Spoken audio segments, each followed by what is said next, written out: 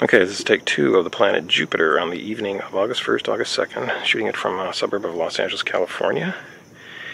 And we have it in an Astro-Physics EDFS, let's see, was it 155mm f7 telescope, 6.1-inch telescope, looking afocally into a Teleview Delos 10mm eyepiece, which itself is looking into 2x Barlows, giving you a net magnification of the Barlows of 4x. The camera is a Panasonic GH5S, set to 1/30th of a second shutter. ISO is 4000. I just tried one at 3200.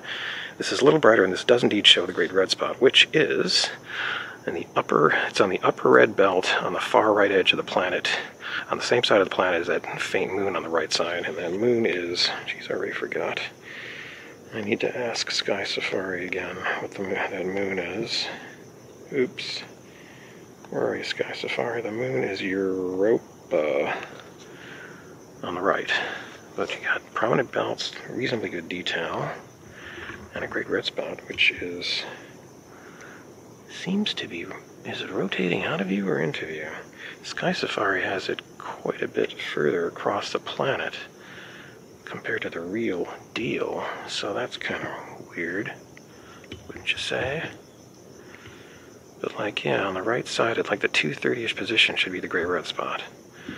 I was claiming I saw it about 10 minutes ago, and I don't think I did. I think it was literally on the edge, but it's definitely there now. It means if I hang around, it'll get better, although we're about quarter to midnight, and she's just crossed the meridian, so she's going to start slowly dipping closer to the horizon.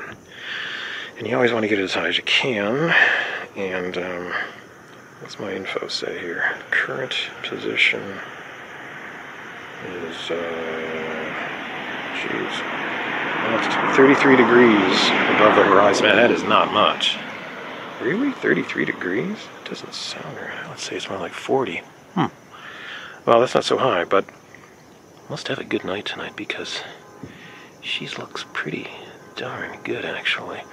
So, first time I've had this telescope out in like a year.